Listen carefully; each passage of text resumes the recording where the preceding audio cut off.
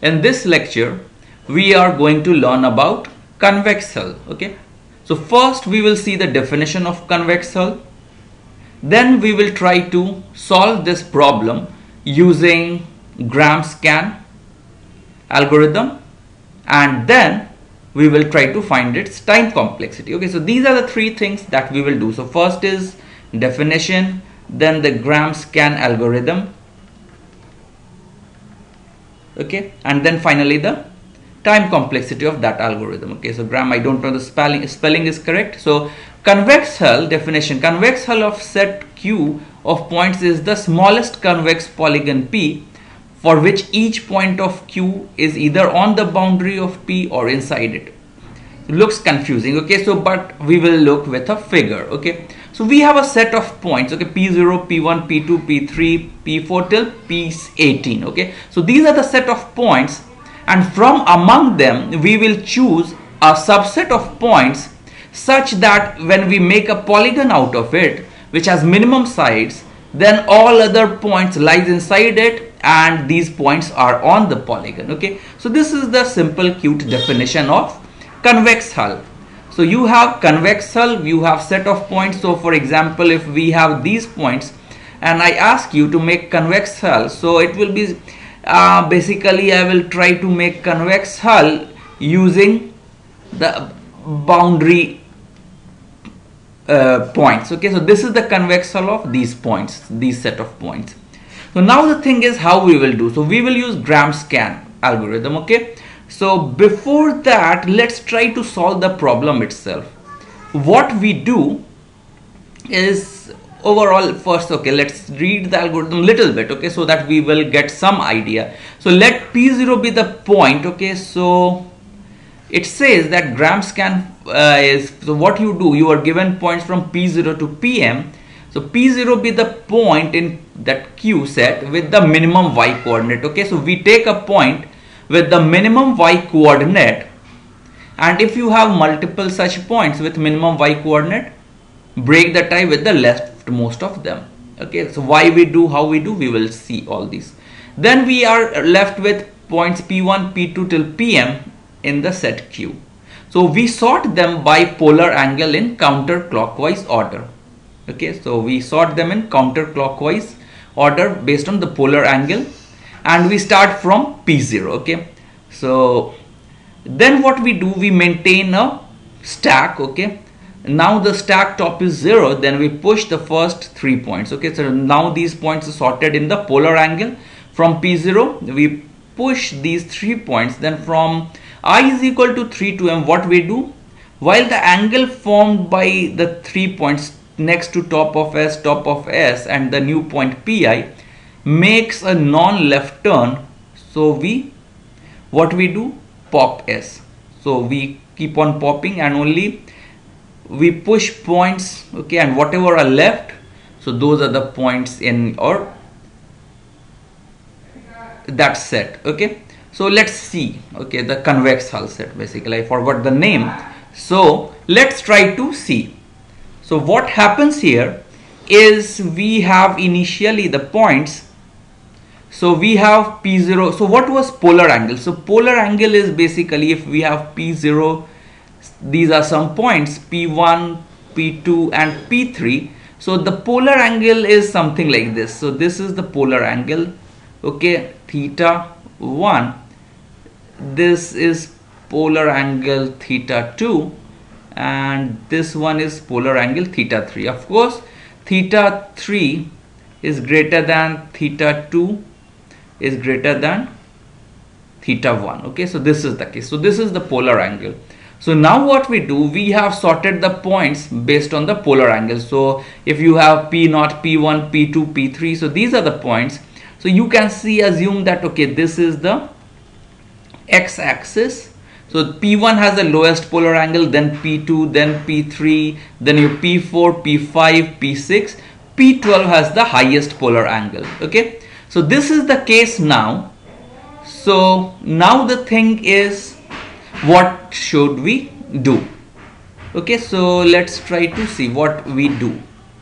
So I'm rubbing a few things. So let's see. So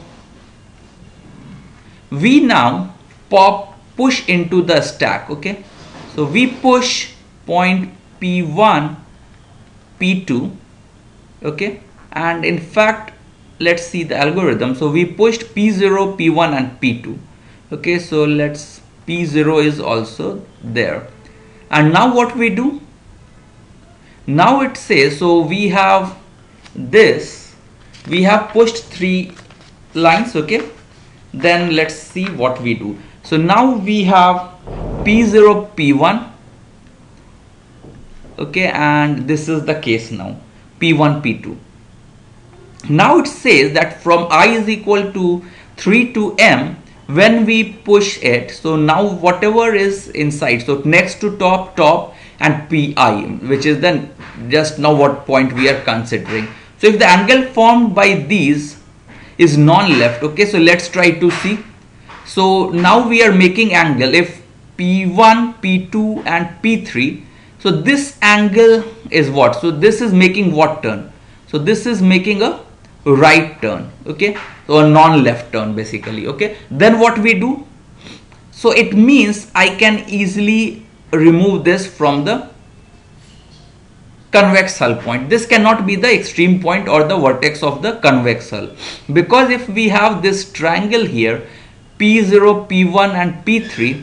Okay, so you try to draw it with some different color, very light color. Okay, so if we draw triangle P0, P1, P3, then P2 will come inside. So I will not want P2 to be there, because it will make the convex polygon of larger number of edges. So we will remove this point. So we will pop it out from the Q. So we pop P2 out, and then what we do now?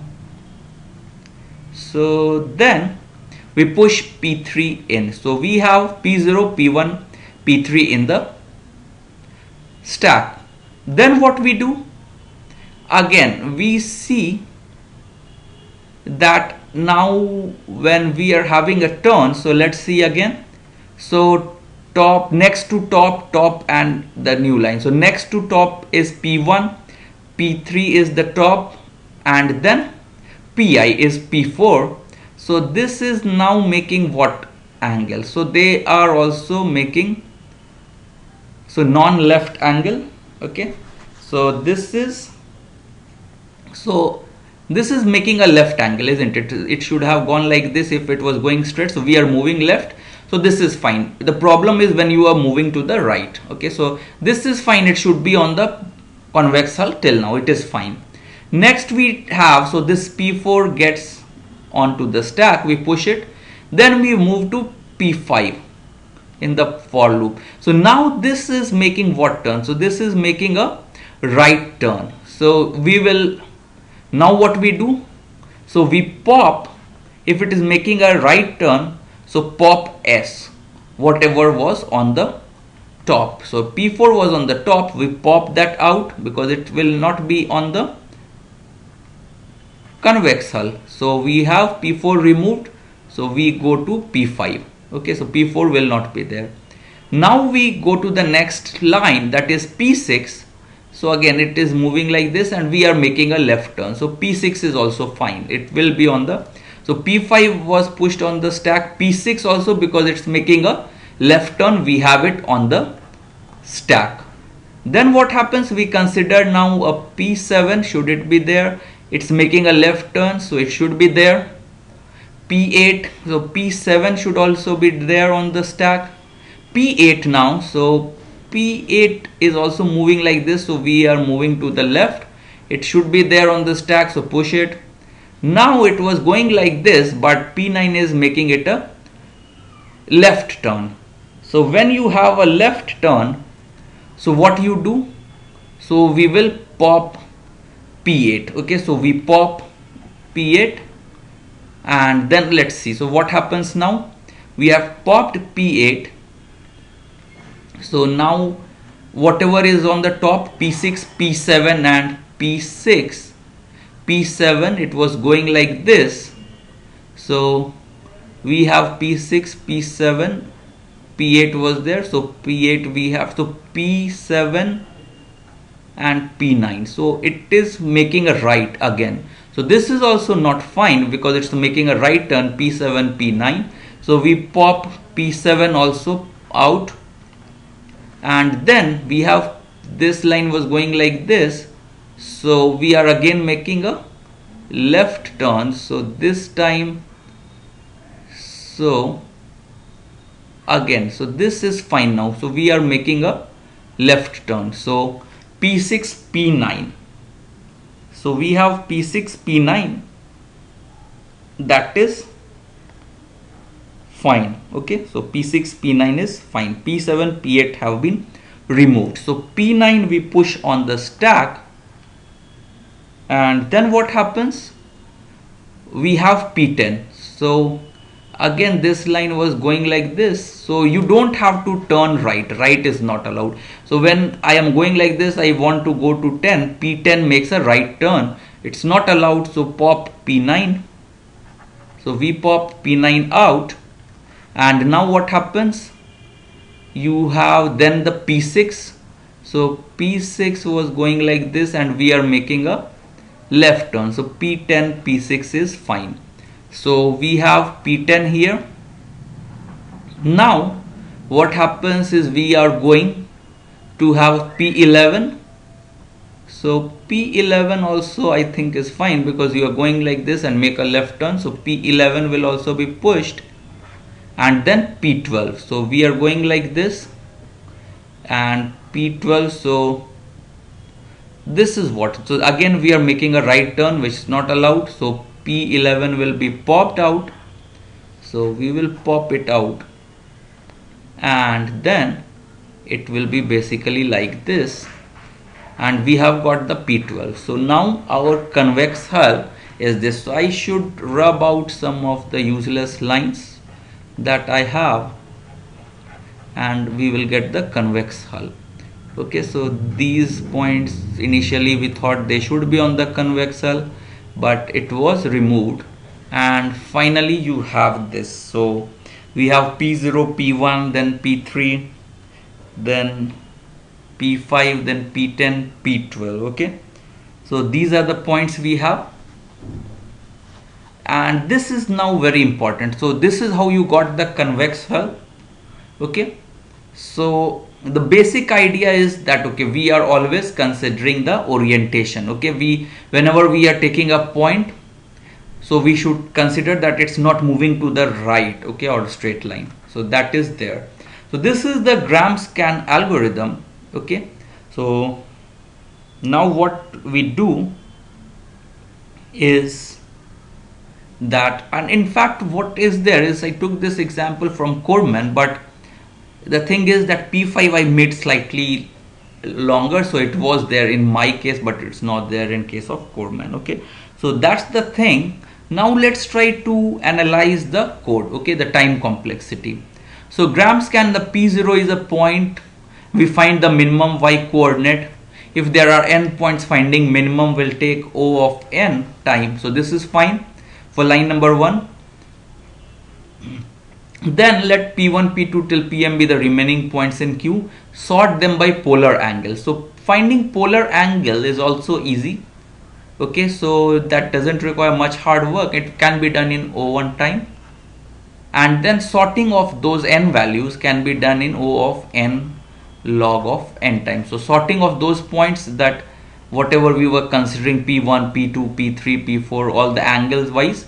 So P1 is the angle here, P2 was this angle, P3 was little bigger, then we had P4, P5 and so on. So they were increasing order. So that is fine. Top of S is again O of 1. This is push O of 1, all the 3 push operations. Then this is a for loop which runs from 3 to M. Okay, so M here, okay, so N I am assuming, so it's basically O of N. M is equal to N if you assume.